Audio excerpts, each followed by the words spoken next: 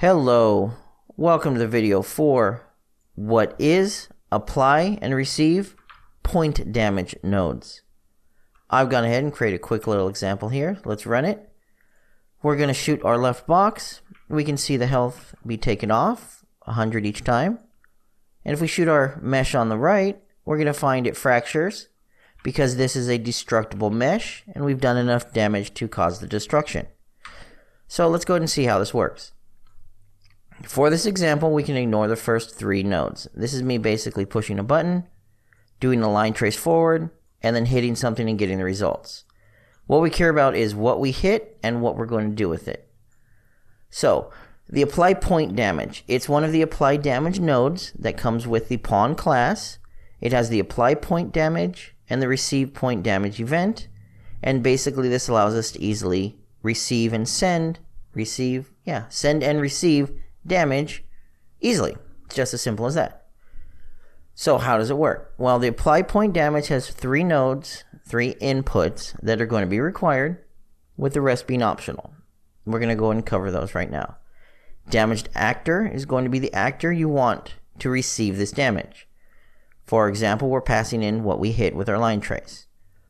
Base damage is optional. By default, it comes with 0, and you can leave it at 0. It's just a float and it will pass along any value you put here. Hit from direction. This is basically the direction where this hit came from. You can pass along any vector. You can do the trace start, for example, which I'm using here, or you could use the impact point. Any of those work perfectly fine. The next one that's required is going to be hit info. This is basically your hit out from your trace result. It's going to be required because it's going to take this information, break it apart, and give you useful things, useful outputs in your event, which we'll see in a minute. The next three are optional. Event instigator, basically who shot the weapon. Normally it's the player controller because the player shot the weapon, the player did damage. In the case of something else like a fire trap, you could just leave this as self if the fire trap is creating the damage, or leave it alone if you're not going to use it. Damage causer is basically what caused the damage. This could be a grenade fired from a weapon. The player fires the weapon, they instigated it. The grenade caused the damage when it exploded. Damage type class takes a damage type in. It is completely optional. If you don't put anything in, it's because it's just going to pass the generic damage type itself. So, inside of our receiving event, which is going to be our actor, you're going to want one of these two nodes, either the any damage or the point damage. If you use the any damage, which is what I'm using in my example, it's going to ignore all of the extra things passed along because it's a point damage and basically just work as generic damage. You're not going to get where it came from or where it hit. So in our case, as you saw, when we run this, we're simply removing 100 damage because that's all the information we have. Now, if we hook up our point damage node, what you're going to see is, first of all, we're going to have more information because I've set it up to show more information. Plus, you're going to see the health go down twice. The any damage node and the point damage node will both fire if you are doing point damage. So keep that in mind. Let's go and unhook the any damage and look at just the point damage. Now, where do we get these from? Well, let's delete the any damage and I'll show you. In your functions, you can override any damage because this comes built in with the actor. Or you can type in damage and you'll find let's just type in any. Let's just try any damage. Makes it easier. There we go. You'll find add event, game, damage, event, any damage. It'll add the node in, and I've added to our event graph. If you notice, if I hit the right button, try this again, we can no longer override any damage because we've already overridden it. So let's use our actual point damage.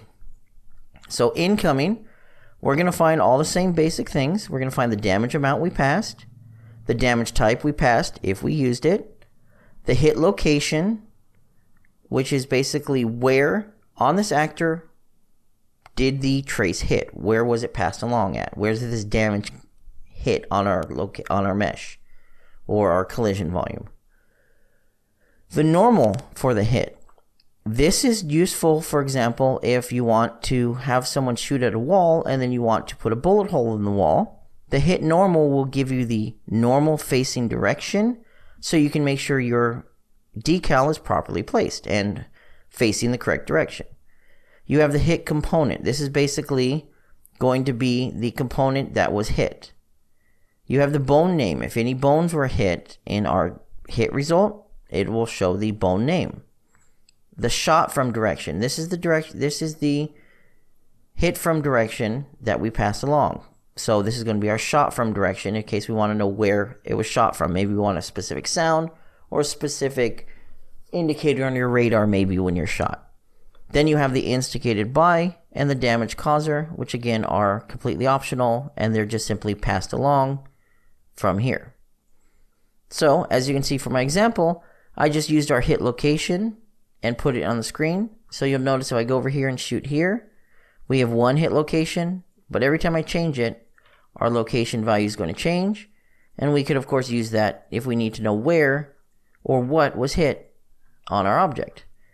Now, when I said it, if you notice here, it is applying, assuming I don't fall off, it is applying damage to our destructible mesh. You need to use a point damage or radial damage to do damage to a destructible mesh. And all it's really doing here, because this is something you might find interesting, if I go into my destructible mesh, I have nothing in my graph at all. All it's doing is passing along the point damage event, it's passing along the damage amount, and it's using the damage type, assuming I can find, there we go, damage type, of course, there we go. It's passing, and it's a stupid Visual Studio. That was, let me pull up a generic one. Let's fix this. Okay, so if we go into our classes for damage type, if we pull up our generic damage type, it's going to pass along this information here. The type of damage, a fall off, rigid body interaction, and destruction interactive. So it's passing along the destructible damage information, even though we do not have an apply damage event inside of our destructible mesh. It's just the way destructible meshes work. They inherently have damage thresholds. Any damage type hitting them will affect them. Now, one thing that is nice is, if you notice here, nothing is happening to my object when I shoot it. If I go into my destructible, let me pull up my example here. There we go, apply reset damage. I created a special damage type called explosion. It's to simulate a explosion. Here we have our rigid body and our destruction, impulses, and damage amounts. If I was to change to say something like 1,000, let's go with 5,000, why not? And I told it to radial damage velocity change. Well, this isn't going to work for what I want, unfortunately, because we're not using radial damage, but we'll see that in a second. So anyways, this is going to be, you can ignore that. This is going to be how the point damage works. It's just like our regular damage, with the only difference being it's going to pass along where it came from and what it hit, as well as anything it did hit when it does the damage. So if you have any questions or comments, please feel free to leave them below.